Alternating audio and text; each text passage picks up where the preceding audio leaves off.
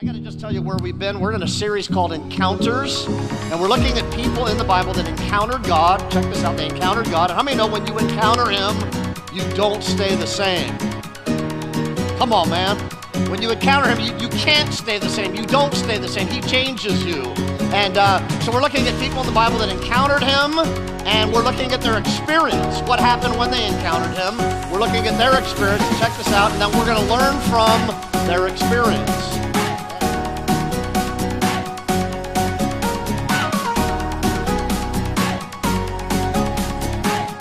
Hello, Bezel T3. That was Steve Abraham of New Life Community Church in Oxnard, California. Steve and his co-pastor wife Tammy planted New Life Community Church in 1997, starting with 50 people, and it has now grown to over 3,000 people. Steve and Tammy's aim is to communicate the Bible in a creative and relevant manner. Now, anytime I hear the words like creative and relevant to describe preaching and teaching the Bible, my ears perk up. Now, is there anything wrong with being creative and relevant? Well, no, not in general. But it's always a red flag when it becomes the basis by which one approaches the preaching or proclaiming of the Word of God. Now, perhaps I can explain that better as we go. This sermon is part of a series called Encounters, and the sermon title is called Extreme Makeovers. Now, Steve has looked at various people who have encountered God and how it changed them. He's looked at people such as Isaiah, Joshua, and Mary. Today he's looking at the conversion of Saul of Tarsus, who became known as the Apostle Paul. Steve will be using Luke's account in Acts chapter 9. Paul's conversion is also retold in two other places in Acts as well. Now let me say first off that after hearing some of the other sermons in this series, I can tell that Steve loves God and loves His Word and actually refers to it quite often as he preaches, which is very refreshing. So, let's get started. Try it with me. Extreme. How many have ever seen one of those shows? I love to see, once in a while my wife will turn on the 600-pound life. I said in the last service, the 600-pound wife. That's not the name of the show.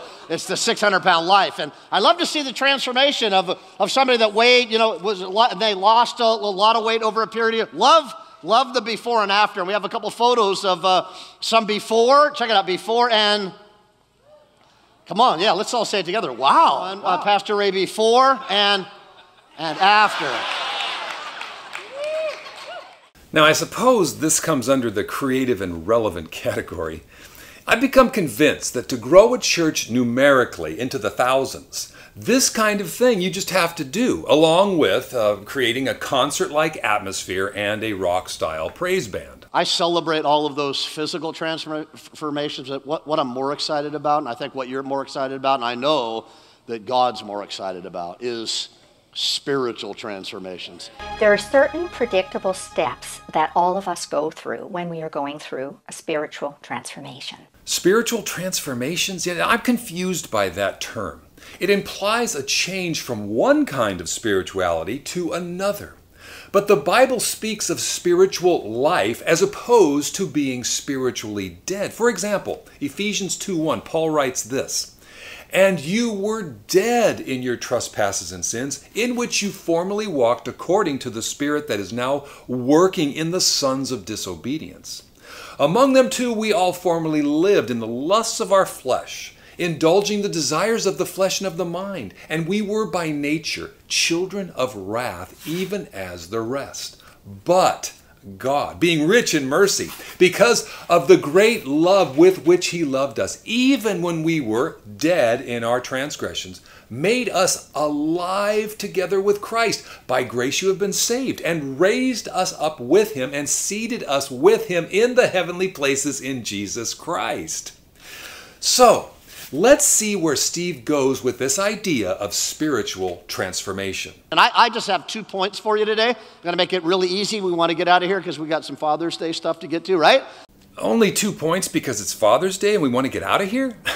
Man, how can a pastor say that? I mean, Steve, every Sunday is the Heavenly Father's Day. And your job is to proclaim His Word to His people. Why is it that so many megachurch pastors seem to cater to the non-Christians in the crowd rather than God's people? See, the megachurch's strength is also its greatest weakness. Make the service as enjoyable as possible, in other words, worldly, to unbelievers, so they will come, and they do come, but in doing so, it is at the expense of the true believer who is there to worship God and hear Him speak to them through His Word. Now, Steve begins on a solid premise. God can save anyone. Now we're going to study the life of Saul. Here's what's cool about Saul. At one time, he hassled Christians. We're going to read about that. He hurt them, and ultimately he killed them. But he became one. Now that's right. In Acts chapter 9, we find the story of Paul's conversion from being a persecutor of the church to being an apostle of the church. Now conversion, what is that? Well, simply this. Turning from rebellion and resistance towards God to faith in God and repentance over the sin and rebellion within us. And the question is this: should we look at the conversion of Saul to Paul as normative for each Christian? Did you ever have that in your life? Like you would look at other Christians, you went to the club on Saturday night, and then somebody said, hey, we got to leave, we're going to church tomorrow. You're like, what? What did you say? You're going to what? Church? I'm staying here. And you were clubbing and you were partying and you were drinking, and you were doing all kinds of crazy things, and you laughed at Christians. And when somebody told you that they tithe 10%, you're like, that's crazy. And you know, what Christian is going to tell a non-Christian that they tithe 10%? I mean, that's a strange thing that he would say that. You read your Bible and you sing songs and you lift your hands and you used to laugh at them, make fun of them and mock them, and check it out. Now you're one. And during the worship set, you were lifting your hands and you thought, man, I would have never done that. I would have never given 10% of my income away. I would have never been to church on a Sunday morning, and you're here. And there's that 10% tithe thing again. Now, do you think he's trying to tell us something? Ready to dive in? Verse 1, meanwhile, Saul was still, notice the word there, still breathing out murderous threats against the Lord's disciples. Well, the reason why it says still there, because in Acts chapter 7, when Stephen, who was the first martyr in the Bible, was getting killed, Saul was there basically going, good job, good job, good job. He was not only hurting and hassling Christians, Saul was there killing them himself. And so he's still breathing threats. Oh, not quite. Luke tells us that Saul was a young man and was present at the stoning of Stephen. Saul was deeply religious. As I mentioned before, Paul's story of his conversion is told 3 times in Acts. Here in chapter 9, in Acts 22 after being arrested at the temple, and then in Acts 26 when he stood before King Agrippa. There, Paul says, my manner of life from my youth, spent from the beginning among my own nation and in Jerusalem, remember he was a Roman citizen, is known by all the Jews. They have known for a long time, if they are willing to testify, that according to the strictest party of our religion, I have lived as a Pharisee. He says this of his former life in his letter to the Philippians as well. He says, circumcised on the 8th day, of the people of Israel, of the tribe of Benjamin, a Hebrew of Hebrews, as to the law, a Pharisee, as to zeal, a persecutor of the church. You see, there's little doubt that when he heard Stephen speak, it drove him wild with utter contempt and scorn for this new sect of Christians. Remember in Acts 7:58, and they cast him, Stephen, out of the city and stoned him. And the witnesses laid down their garments at the feet of a young man named Saul. Verse 3, as he neared Damascus on his journey, love this. As he was making his way to Damascus, here it is, suddenly. Isn't that how God does it? I say this all the time. Most of us, we were just cruising along in our life thinking we were too sexy for our shirt. And what happened? Suddenly God got a hold of us. Now, of course, there is a sense in which the conversion of Saul to Paul was dramatically sudden. He sees a bright light. He falls to the ground and he hears the voice of the glorified and ascended Jesus from the right hand of the Father. But in another sense, it was not so sudden. It's interesting that in the account of Paul before King Agrippa, he says this, And when I had fallen to the ground, I heard a voice saying to me in the Hebrew language, Saul, Saul, why are you persecuting me? It is hard for you to kick against the goads. Now, a goad was a sharp stick used to prod a rebellious animal back in line. The more they rebelled, the more thrusts of the goad they would get. Now, think back to Paul's command of the Hebrew Scriptures and how it must have infuriated and confused him to hear Stephen say at the end of his sweeping survey of the Old Testament, he says, you stiff-necked people, uncircumcised in heart and ears, you always resist the Holy Spirit. As your fathers did, so do you. Which of the prophets did your fathers not persecute? And they killed those who announced beforehand the coming of the righteous one. He's talking about Jesus there, whom you have now betrayed and murdered. You who received the law as delivered by angels and did not keep it. Think also of what Paul would have thought of the godliness of Stephen right before he died at the hands of those hurling stones at him, when Stephen said, Lord, do not hold this sin against them. See, perhaps both of these things beforehand, God was using to finally bring Paul to his knees. This is a guy that hurt Christians, hassled Christians, killed Christians. You want to know also something about the Apostle Paul? He was highly educated. You know, typically highly educated people are hard to win to the gospel. And here's the reason why. They're so smart, they don't think they need God. I mean, you go to any Ivy League school on the East Coast, and they're so smart. And when you say, hey, but you're lost. Who do you think you are, man? Why? Because the Bible says knowledge. What does knowledge do? It puffs up. We walk around like a big head. I don't need God. And Saul was one of the most educated people. Check it out. He was also highly religious. How many know highly religious people are hard to win to Jesus? Because they already think they got it going on. It's the hooker and the prostitute that know their thing isn't working. Now, point of clarification here, folks. We don't win anyone to Jesus, smart or simple. That's the Holy Spirit's work. The words of Dr. R. Scott Clark sum it up very nicely here. He says this: this is why we preach the gospel freely, promiscuously, seriously to all. Whoever will may come indeed, and it is God the Holy Spirit working through and with the preaching of the gospel who determines in any given time whosoever will. He gives new life. He gives faith, and through that faith he creates a living spiritual union with Christ. Again, we don't win anyone to Jesus. Our job is simply to witness and to testify to the truth of the gospel message. And so check it out. He's on his way to kill more Christians, and then God intervenes suddenly, gets his attention. Check this out. Here's a whole sermon within a sermon right now. That the Christian was on his way to kill more Christians, and God stopped it. Can we just thank God this afternoon for all the things in our life that he stopped? Some of you almost lost your mind. God stopped it. There's some people in this section right here, you almost lost your marriage. God intervened and he stopped it. Yes, that's true. God is a merciful and loving God. But see how the focus has shifted from the text to the person sitting in the seat? Now, there should always be application, of course. But first, the text being preached, in this case, the conversion of Paul, must be proclaimed and explicated. And let's all agree, folks, sometimes God doesn't stop it. Sometimes people, Christians, lose their minds. Sometimes they lose their houses, their jobs, and even their marriages. But God, who is not the author of sin, remains a merciful and loving God all the same. Now, Steve is going to go on in verse 10. He's going to talk about Paul's first contact with a Christian since he encountered the living Lord Christ.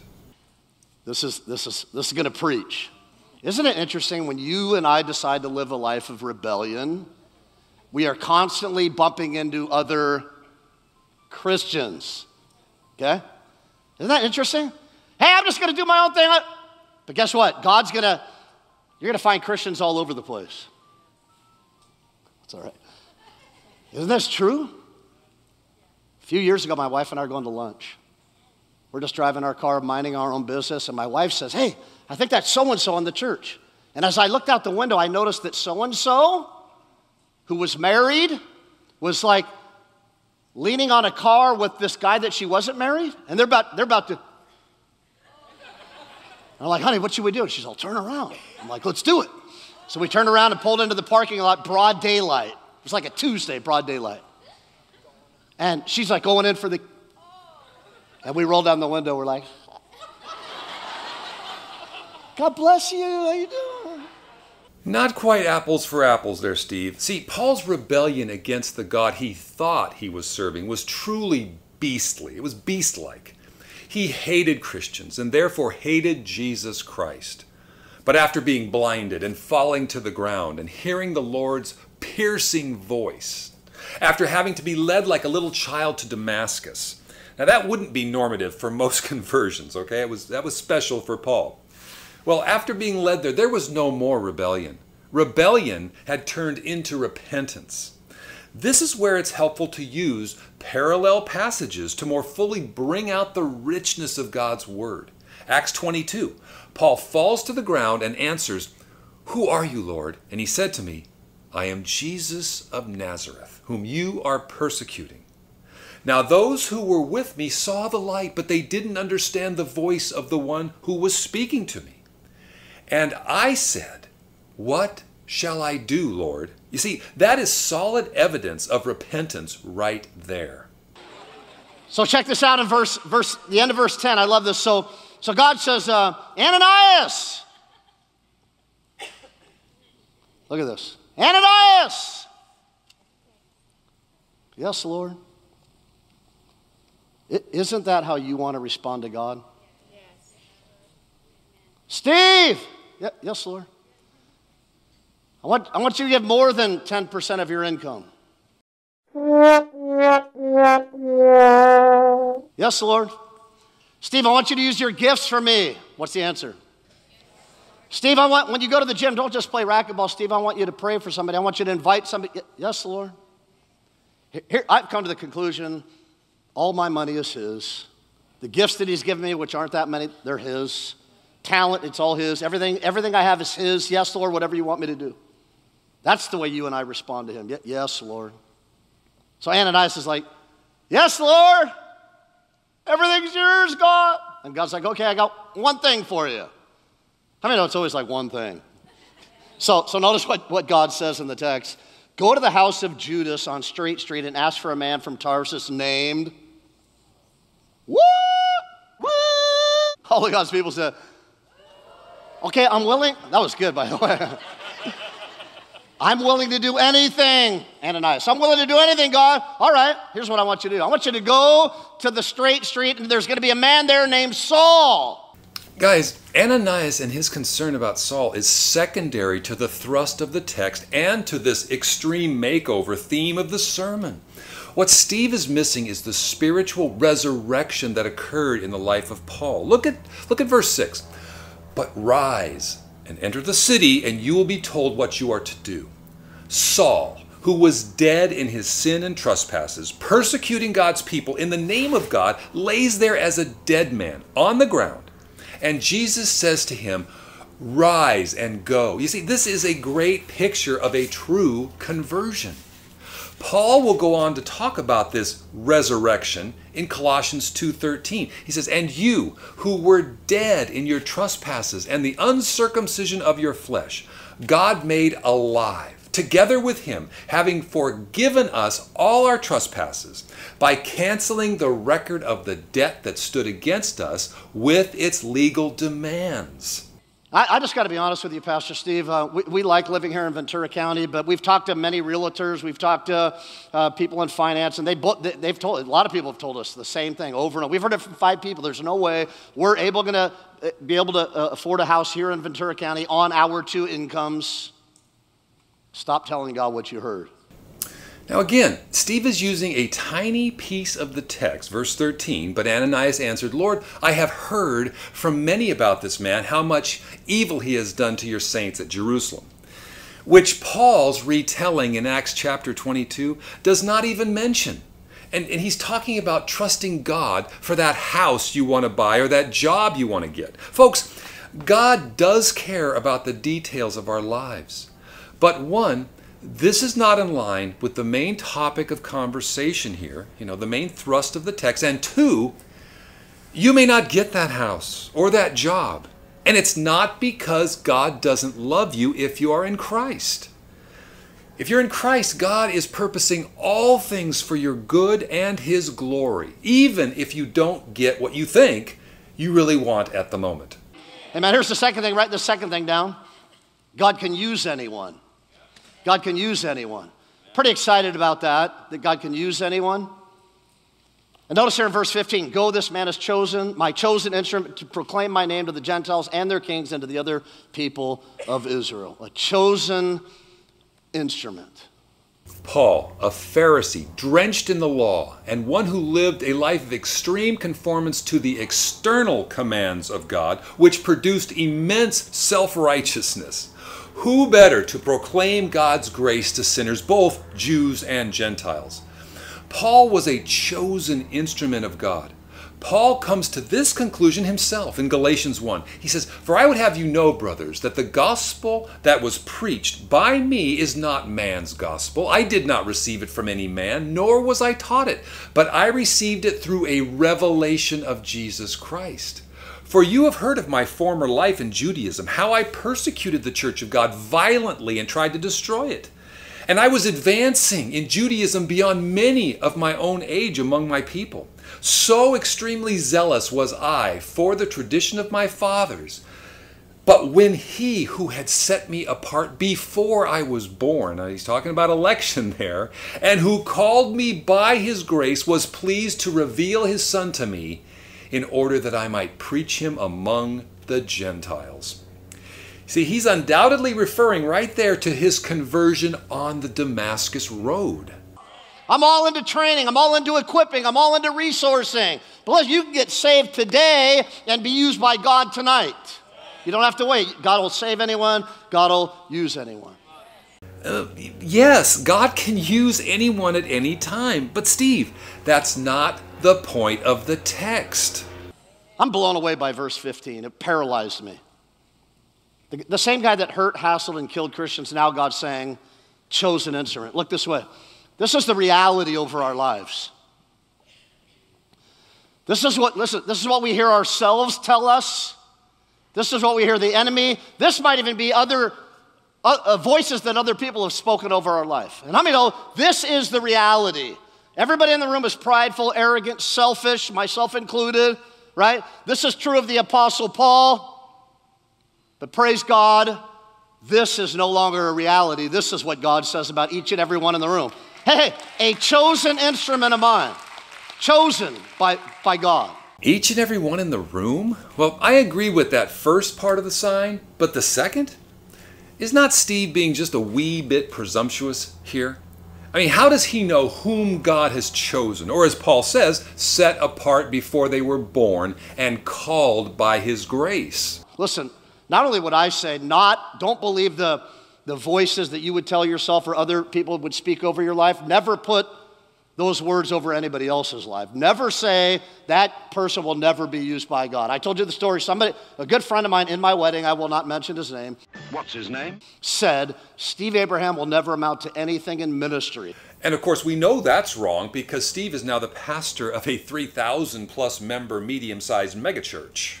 So don't hold that over anybody else's. God can do anything. God can save anyone. God can use anyone. Can I get an amen in the house? Now again, that's true, but the text is really about the power of God to convert a sinful, wretched person, Paul and us. Steve will now depart from preaching God's word and instead use precious preaching time to interview a couple in his church. I want to invite Hector and Cecilia to come up and just kind of talk a little bit about their story. So why don't you welcome them as they come forward?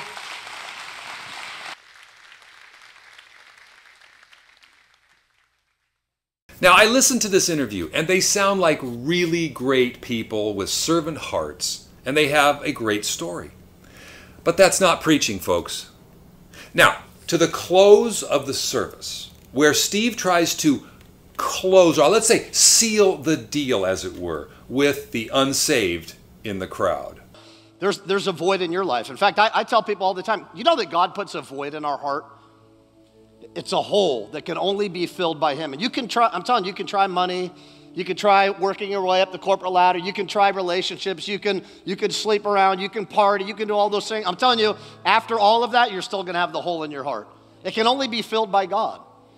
And so maybe you're here today and you've heard the story as we preached on the book of Acts and the Apostle Paul, that maybe you're in your chair and you're like, man, I know there's something missing. And as we were singing earlier, and I looked around and I saw people lift their hands, and I don't really understand everything, but I know I'm missing something. Here's what you're missing. You're missing Jesus. Is that the problem, really? That we have a hole in our heart and only Jesus can fill it? That we're missing something in our lives and it's Jesus? Or is it a much deeper problem than that? Isn't it rather that apart from Jesus Christ and His perfect life and death on our behalf, as sinners, we are dead in sin and rebellion. We're hostile towards God, the God who created us. And because of that, Paul says, Ephesians 5:5, "For you may be sure of this, that everyone who is sexually immoral or impure, who is covetous, that is, an idolater, has no inheritance in the kingdom of Christ and God." And remember what Jesus said about the sin in your heart being just as bad as doing it with your hands. Paul goes on, "Let no one deceive you with empty words, for because of these things the wrath of God comes upon the sons of disobedience." In other words, apart from God's grace in Jesus Christ, you are under the wrath of God and headed for an eternity feeling the weight and the agony of God's turned face and His divine displeasure. And God brought you to this church, at this service, at this time to tell you He loves you, He's got a great plan for you, and He wants to save you. You say, well, you keep saying save. What does that mean? Jesus said in John chapter 3, verse 3, unless you're born again or unless you're saved, you can't go to heaven. And I never knew that. Going to church my whole life, I never knew that you had to, like, I've heard that term born again. I always thought it was like weird people that were born again. And to be born again just means this, that all of us obviously were born one time physically. To be born again means to be spiritually reborn. And it's not a religious thing that you do. It's this simple. Jesus Christ, I know there's something missing in my life. I confess you as my Lord and Savior. Romans 10:9-10. If you believe in your heart and confess with your mouth, you will be saved. See, friends, there's no such thing as a non-born-again Christian. To be born again is to be born of water and the Spirit, as Jesus said. This supernatural act of God upon sinful man was prophesied by Ezekiel in chapter 36. I think it's verse 25. He says, "I will sprinkle clean water on you, says the Lord, and you shall be clean from all your uncleanliness. And from your idols I will cleanse you, and I will give you a new heart, and a new spirit I will put within you. And I will remove the heart of stone from your flesh and give you a heart of flesh. And I will put my spirit within you and cause you to walk in my statutes and obey my rules." You see, if Jesus had to wait for Paul to confess him as Lord on his own, well, he would have been waiting a long, long time. Jesus was not telling Nicodemus that he must go out and get born again on his own. Being born again does not come about by confessing Jesus as Lord. Confessing Jesus as Lord comes about by having been born again or regenerated by the Spirit of God. Our salvation is all of God, and it's all of His grace. Saved from a purposeless life on this earth and saved from an eternity without God. See, for the unbeliever, there would be nothing they'd like better than an eternity without God. But I'm going to say it again. Apart from God's grace in Jesus Christ, the unbeliever is under the wrath of God and headed for an eternity, carrying the weight and agony of His turned face and His divine displeasure. It's in fact being in the presence of God, who is a consuming fire, without a mediator. He's eternally your judge and not your father. Honestly, it's really simple. The hard part is what Jesus had to do to die in our place. And he said, hey, if you'll just believe that I'm the only way to get to heaven, and you'll confess that, he says, I'll come into your life and I'll be your Savior, I'll be your Lord, and you'll be born again. The easy part is just believing? No way. Faith in God is a gift from God. We don't just decide on our own, by our own free will. Well, we have free will, but it's a sinful free will that's against God and His goodness. We don't just decide to believe, well, because a pastor's sermon was so engaging or funny or relevant or even biblical. Faith in Jesus Christ only comes to those whom God has chosen beforehand to receive it. Being born again or regenerated is a true spiritual conversion of the heart that's brought about by the Holy Spirit, where the sinful nature of a person is renewed so they can respond to God in faith. Be then saved, and then truly desire from then on to live, not perfectly, but live in accordance with God's will. Titus 3:5 tells us this. He, that is God, saved us, not because of works done by us in righteousness, but according to His own mercy, by the washing of regeneration and renewal of the Holy Spirit. See, how does a person get saved? By God causing them to be born again, which is exactly what He did in the life of Paul. And if you were the only person living on this planet, Jesus still would have come 2,000 years ago to die in your place because He loves you and He's got a great plan for your life. Now, I've heard that before, and it sounds great. I mean, it makes me think I'm kind of special, but it misses the point. Jesus came to save sinners who on their own would never turn to Him in faith. Luke 19:10, for the Son of Man came to seek and save the lost. But maybe you can't look back to a time in your life where you said, Jesus, come into my heart, forgive me of my sins, I want to make you my Lord and Savior. But if you want to open up your life to Christ today, I would be honored and privileged to pray for anybody in the room. So I'm going to start on the far right side of the building. If that's you, you're saying, Steve, would you pray for me? I want to be saved. I want to be born again. Right now, would you open up your eyes, lift up your hand, and look right at me? And I just want to agree with anybody. I agree with you in Jesus' name. Anybody else? All the way in the back, I agree with you in Jesus' name. Go ahead, lift up your hand. Don't be ashamed. I agree with you in Jesus' name. And I agree with you too, in Jesus' name. All the way in the back there, I see your hand. I agree with you in Jesus' name. There's 5 people in this section. I agree with you. Anybody in the middle section, just go and lift up your hand. Now, I'm being a little facetious here, but this is what I call conversion by coercion. As if the power of Steve's personality or his illustrations and humor could alone persuade people to confess Christ. And I'm sorry, folks, it doesn't work that way. This emotional plea to ask Jesus into one's heart, a request I cannot find anywhere in Scripture, by the way, and Steve's call for immediate response, well, that produces only a temporary spiritual experience much of the time. Instead, Steve, why not trust the Holy Spirit to do His work through the proper preaching of the Word? And by that, I mean actually sticking to the text.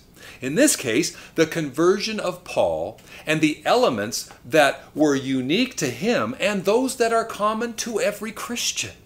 You see, in this story, we have 4 main elements that make up a true conversion. A present state of rebellion towards God, a true repentance because of sin, a spiritual resurrection, and a revolution of one's relationship to God and to God's people. I mean, think back to the story. The Lord says to Ananias, go to the street called Straight and to the house of Judas and look for a man of Tarsus named Saul. For behold, he is praying. Another evidence of the conversion of Saul to Paul. So Ananias departed and entered the house, and laying his hands on him, he said, Brother Saul. Oh, what music that must have been in the Apostle Paul's ears. Nothing to be embarrassed of. You're like, I know, but if I go up there, then what are people going to think about me? I already know what they think. They think you're incredible. They think you're awesome. They think, well, they just want to thank you for making the greatest decision ever. So if you're one of the ones that lifted your hand for the first time or you rededicated your life in a minute, come forward. Friends, if you are a Christian, there is no need to rededicate or recommit your life by coming forward every Sunday because you had a bad week. Every time you sin, you feel like you need to recommit yourself to Christ. What is needed in the worship service is a time of confession of sin corporately and a corporate assurance of pardon to those who are trusting in Jesus Christ to save them. This is also why the Lord's Supper is so vital in the life of the church.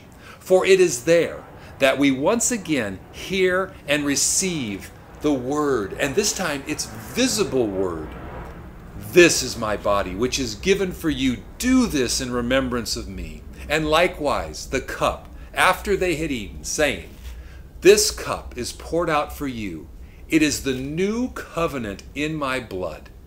It represents the forgiveness of sins.